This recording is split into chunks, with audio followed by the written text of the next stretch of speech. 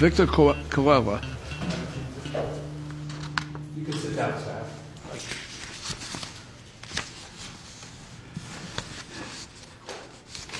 Thank you. Good morning, sir. Good morning, Judge.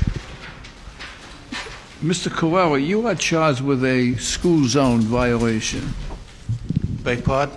You are charged with a school zone violation, which means that you were exceeding the speed limit in a school zone. I don't drive that fast, Judge. I'm 96 years old and I drive slowly, and I only drive when I have to. I was going to the blood work for my boy. He's handicapped.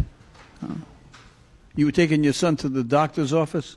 Yeah, I take him for blood work every 2 weeks because he's got cancer. You are a good man.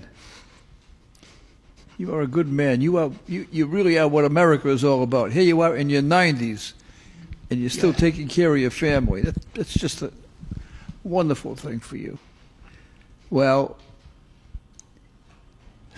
how old is your son? 63. Yeah.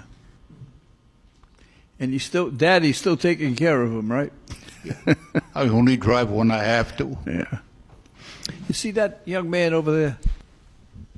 That's my son.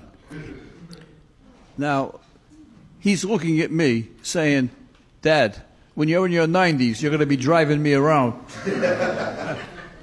You're setting a bad example for my kid. No. You're putting a lot of pressure on me. Listen, sir, I wish you all the best.